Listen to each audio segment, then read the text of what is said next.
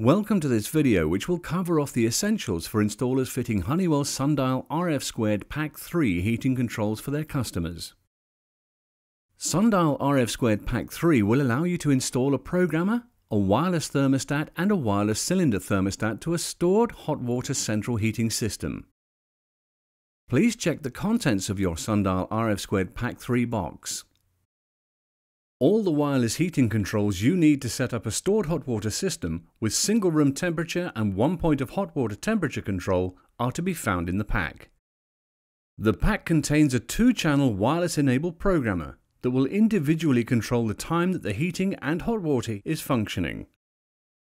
A wireless room thermostat that can either be wall mounted or used on a separate stand, and a wireless cylinder thermostat that has a transceiver connected to it by a low voltage wire. The pack also contains a printed installer guide, a user guide, and a sticker to be added to the flap of the programmer to remind users of the features of the unit. Along the way, we'll be looking at how to correctly position the programmer, connecting the programmer to the boiler, correctly positioning the room thermostat, correctly positioning the cylinder thermostat, and testing the system, including signal strength. For further details, please refer to your Sundial RF² manual or visit honeywelluk.com, where all the product manuals can be accessed. Before starting this installation, if you're unsure about any aspect of fitting or wiring a programmer, please seek advice from a registered electrician. Before starting to position the wireless-enabled programmer and connect it to the boiler, you must consider where it will eventually be mounted. There are a number of things that need to be thought through. Keep AC mains supply load cables separate from signal wiring. Refer to Code of Practice Standards EN 61000-5-1 and 2 for guidance. After all installation tests, including wireless signal strength tests, use mini trunking to hide wires. Use clips to secure wires away from hot pipes in the boiler. When you're positioning the unit, there are a number of things to consider.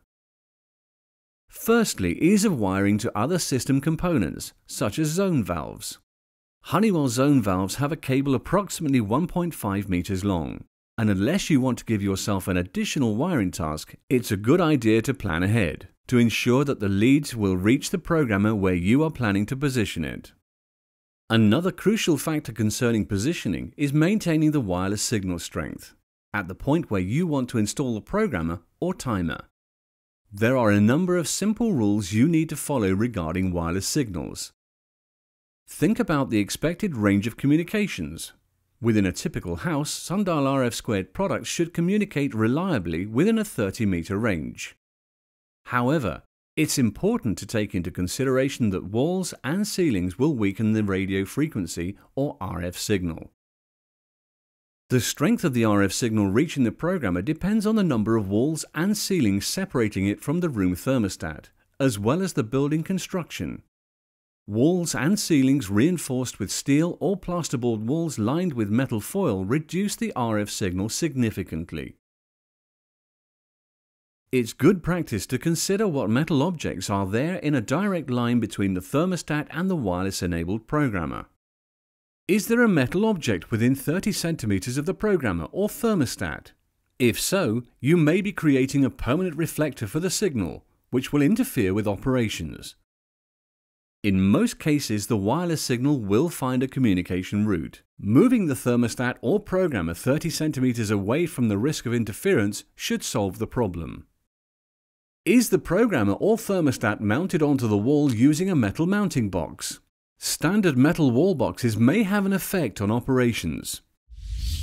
We suggest you test signal strength before preparing any permanent fixings. Honeywell uses a unique wireless language across specific frequencies to minimize the risk of clashing wireless signals. Please note that any electronic device emitting a wireless signal in close proximity to the programmer or thermostat can saturate the surrounding area and cause disruption to the signal. We therefore recommend that you mount the product at least 1 meter away from any other wireless device, including wireless network routers. If you're mounting a pair of Honeywell products together, allow at least a 1 meter gap between the two in order to avoid signal saturation. In addition, larger non-wireless electrical items can sometimes emit a radiating signal as part of their normal operation. It's therefore a good idea to mount devices at least 1 meter away from electrical devices. We'll be describing how to carry out a signal strength test in a later part of this video. The final thing to consider regarding positioning is how the programmer will be accessed by the user. Make sure you take into account the requirements of the people who'll be using the programmer on a regular basis. Ensure that the position you choose protects the unit from the environment around it. For instance, do not install it behind a door or in an area where it will be regularly knocked. Connecting the programmer to the boiler. Please follow all the instructions provided by the boiler manufacturer and ensure you comply with all relevant building regulations concerning gas and electrical safety. For the purposes of this video, we're assuming that you've provided a correct connection between the boiler and the wireless-enabled programmer. If you're replacing an old programmer, the Sundial RF² programmer fits on most industry-standard backplates, making it the ideal choice when you need to upgrade a programmer. On the Honeywell website, there are compatibility guides that make it easy to decide on what product to replace with what. Wiring the motorized zone valve into the heating system. This is carried out in exactly the same way as you would wire a zone valve into a wired system. We recommend using a Honeywell 10-way junction box. Follow the boiler manufacturer's instructions on providing a wire between the junction box and the boiler. Locate the junction box so that you don't have to extend the cables. Then the details of what to wire between the 10-way junction box and the motorized zone valve can be found in the Sundial RF² installation instructions. These instructions can also be found in the Honeywell wiring guide, available in both printed and electronic format. Positioning the room thermostat. The Sundial RF² room thermostat can be either wall or surface mounted. It comes complete with its own table stand. If you're mounting the device on a wall, there are a number of things that must be considered, such as compliance with Part M building regulations. The performance of all room thermostats is affected by the measured airflow across them, which depends on the location of the room thermostat. If a room thermostat is poorly located, the airflow will not be representative of the rest of the room, and the temperature control will be adversely affected. Locate the room thermostat in the heated area or the zone requiring control on a wall at a height of about 1.2 meters, where it has a free flow of air around it. Never site a thermostat in a room with another major heat source, such as an open fire, gas fire, or cooker. In an unheated room. In a room fitted with radiator thermostats, or ensure that the radiator thermostat is set to maximum in this room. In direct sunlight. Behind furniture or curtains. In a warm draft. In a cold draft. Directly opposite a radiator or other heat source. Directly above a radiator or other heat source. Don't forget that electrical appliances emit considerable amounts of heat, for example televisions, DVD players and hi-fis. In a corner of two walls. In a corner at the junction of the wall and ceiling. Some thermostat positions may need special consideration. For instance, a thermostat mounted on a cold external wall can cause overheating of the living space. This is not a position we recommend. If it is the desired location, you may have to set the temperature at a lower point to compensate. Positioning the cylinder thermostat. Carefully cut away an area of insulation, 1/3 from the bottom of the cylinder. Make sure it's large enough for the wireless cylinder thermostat to be placed against a metal area of the copper water cylinder, and that the small temperature sensor on the rear of the device is in solid contact with the bare metal. When you're mounting the thermostat to the cylinder, make sure the spring clip that surrounds the thermostat is tightly holding the cylinder in place and will not fall off. The wireless transceiver is not contained within the cylinder thermostat, as the metal water cylinder will affect wireless communications. Communications between the thermostat unit and the transceiver are by a low voltage single wire that needs to be installed before the system is fully commissioned. It's important that the transceiver is positioned at least 1 foot or 300 millimeters away from the water cylinder. It's important that you get a good contact with the cylinder. Poor contact will result in erratic temperature sensing, which in turn will cause the transmitter to communicate more often and reduce battery life. Ensure you carry out a signal strength test before you finally fix the transceiver into position. Testing the system. Firstly, power up the wired programmer. Do that before taking the small cardboard tabs out of the battery compartments of the room thermostat and the wireless transceiver, which is connected to the cylinder stat.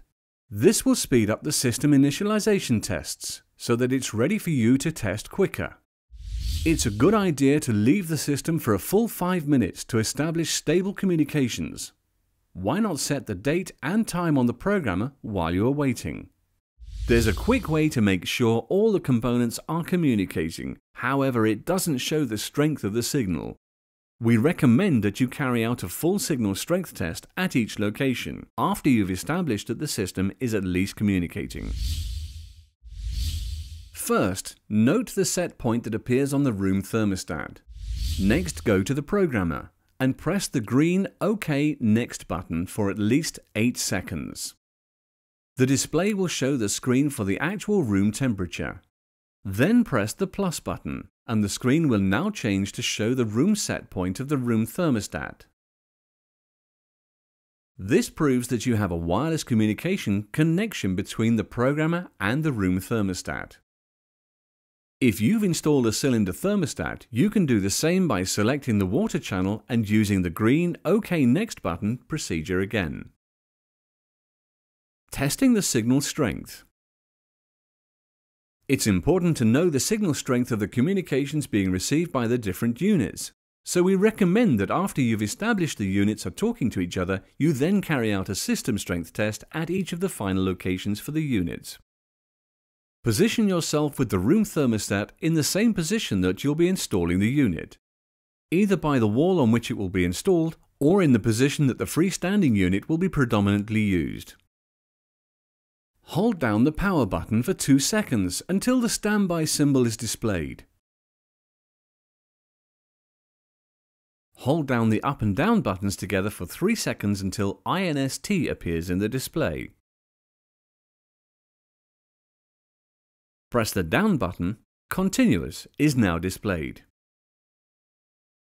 Press the down button for 3 seconds to enter test mode. You are now in test mode.